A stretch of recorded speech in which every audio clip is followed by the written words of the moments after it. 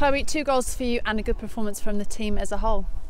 Yeah, I think coming on, especially from the bench and being able to impact on the game and help the team, it's always like a special moment, and it's always a feel-good feeling, but I'm glad that I could impact.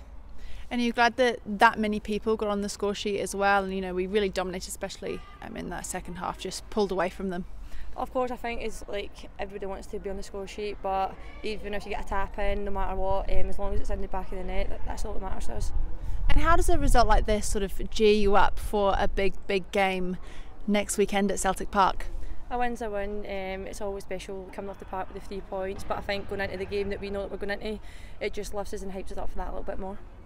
And hopefully we can have a performance like we have here for the fans to enjoy next weekend. Of course, and hopefully we start off better and finish the game in the first half.